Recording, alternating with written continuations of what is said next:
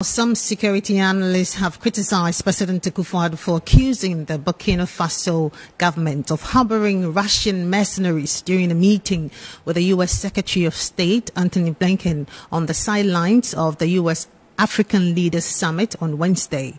The president in the meeting described the move by Burkina Faso as distressing for Ghana. Let's hear what the president said before engaging security analyst Adib Sani. Today, Russian mercenaries are on our northern border. Burkina Faso has now entered into an arrangement to go along with Mali in employing the Wagner forces there. I believe a mine in southern Burkina has been allocated to them as a form of payment for their services. Prime Minister of Burkina Faso in the last 10 days has been in Moscow. And to have them operating on our northern border is particularly distressing for us in Ghana.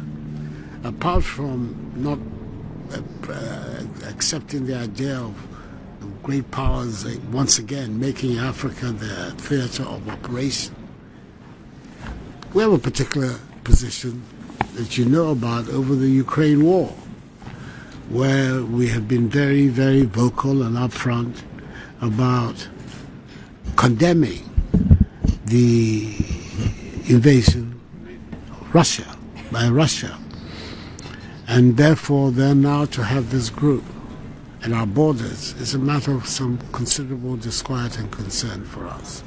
And we really like to have a privileged opportunity to talk about its implications and what we believe ought to be the case. This is what took place with the discussion in the Congress yesterday, which I found very fruitful. And I would like that the themes of that discussion should be the themes that we should continue to address. To what extent we can have you as a partner in confronting